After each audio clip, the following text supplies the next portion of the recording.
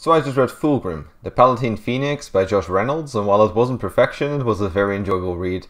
Fulgrim has only recently been rediscovered and introduced to his legion, or at least what's left of it anyway, because of a series of unfortunate events involving our favourite magpie in a mysterious illness called the Blight. The Emperor's Children only had around 200 members left when Fulgrim was reintroduced to them. This book tells the story of Fulgrim's first solo campaign after spending the last couple missions alongside of the Luna Wolves. So in order to impress his brothers and show for once and always that the Emperor's children are worthy of respect, Fulgrim vows to conquer the planet Byzas using only 7 Space Marines. This book tells the story of this campaign and gives us a look at the Emperor's Children Legion in their early days. It's a Reynolds novel, so it should come as no surprise to you that the characters are all amazing and that they really are the highlight of the book. Let's start off with the Primarch himself, shall we? Fulgrim, together with the rest of his legion, have always been known as arrogant. But in this book we learn that Fulgrim's arrogance is really just a mask. The real Fulgrim feels like he has failed his legion because of his absence during all the struggles the legion went through before his rediscovery. This has made him insecure about his competence, and therefore this campaign is just as much about proving his worth to himself than to prove it to his brothers. Not only is Reynolds' version of Fulgrim quite likable, he is also a complete troll at times and has some amazing one-liners. This also holds true for the other Emperor's children. They keep their flair of arrogance and superiority, while also being portrayed in a way that makes them relatable. I also want to give a special shout out to Fabius Bile. He is both cool and hilarious at the same time.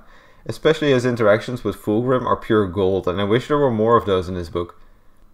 Not just the Space Marines shine in this novel, however. The side characters are also quite well developed. Especially Pike, the expedition's primary iterator and spy mistress, is a massive badass. I'd almost wish she would get her own novel, so we could see her interact with the other Primarchs as well. That's another great thing about the novel, by the way, the one-liners. There are so many amazing one-liners in this novel, it's insane, and some really had me laugh out loud as well, making me look kinda like an idiot that was giggling at my e-reader. Seriously, if you want some good Emperor's Children quotes, then this book is your best bet. Just in general, the comedy in this book is pretty good. There's a lot of dry humor and absurd scenes in this book, such as Fabius Bile sulking in the corner at a party, and Fulgrim calmly pointing out that someone just tried to kill him by poisoning his drink. This also fits the legion pretty well, as the Emperor's children often seem to take things a bit less serious than the other legions. I think the foreshadowing in this book was pretty okay. There was this one scene where one legionary is scrutinized by his commander as he was singing during combat and timing his bolter shots to align with this song, and I thought that was a pretty funny piece of foreshadowing for the Noise Marines. But the rest is pretty standard. On the other hand, I think the book foreshadows its own plot developments a bit too much, almost to the point of spoiling the ending for you. This didn't ruin the plot for me, but it did make it extremely predictable. Finally, I also really like the story that Reynolds chose to tell. Sure, we don't get to see the early days of Fulgrim chemos, but his memories throughout the book tell enough in my opinion. But because we get to see the first real campaign of the Emperor's Children, we get a unique look at an infant legion and its development.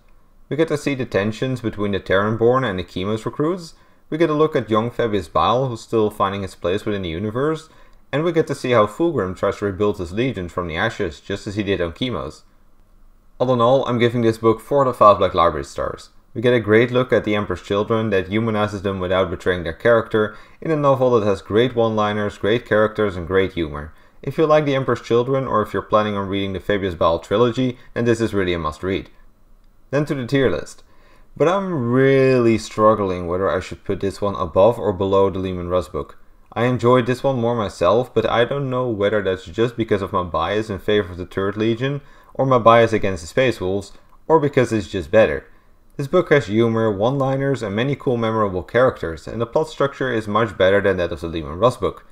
But on the other hand, the Russ book had an excellent portrayal of both the Dark Angels and the Space Wolves, as well as both Primarchs. Not to mention, it also tackled much more lore and had better foreshadowing than this book. In the end, I'm going to put it just above the Leman book, because if I had to recommend one of these to a friend that didn't care about the lore and just wanted a fun novel, I think he would enjoy the Fulgrim novel more. But again, these two are really close, so if you think it should be the other way around, I can totally understand. Anyway, that's what I got for you today. For the Emperor!